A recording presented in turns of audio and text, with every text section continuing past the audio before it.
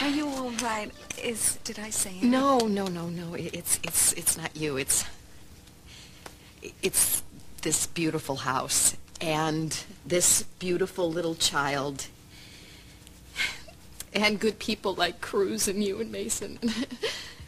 Thinking about coming home and my kids and my life. Did I leave anything out? I don't think so. Oh, you two must have something really great to create a beauty like that.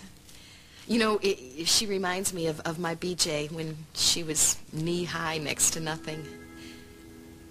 Boy, I don't know how 19 years just flew by so fast. Oh, I know what you mean. Cried my heart out when she took her first step because I knew it was her first step away from me. We're thinking about having another one. Oh, really? Oh, Julia, that's great. Yes. I mean, there's nothing that brings a house more beauty than a newborn baby.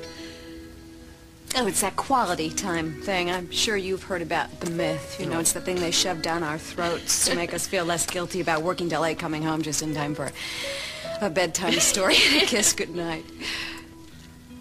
There's no such thing as quality time. Really, there's just time.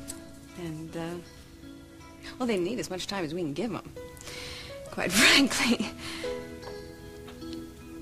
I don't know, actually, come to think of it, I think maybe the reason I want to have another child is to remind me that life is supposed to be simple. Moment to moment unconditional love. You read the paper every day, it's real easy to forget that. I remember it, though, every time I look at that kid. And maybe I want to remember it some more. And maybe that's the wrong reason to have a child. I don't know. I don't believe there's a wrong reason ever to bring a new life into this world, unless, of course, it's not welcome. I had BJ and Sawyer back to back, and I was a full-duty cop in between feedings and changings. Oh, yeah, well, you've given me something to think about. What can I do for you? Offhand? Do you have any bike cards? I'm so embarrassed. Yes, I do. Follow me. Are you all right? Yes, okay. I'm fine.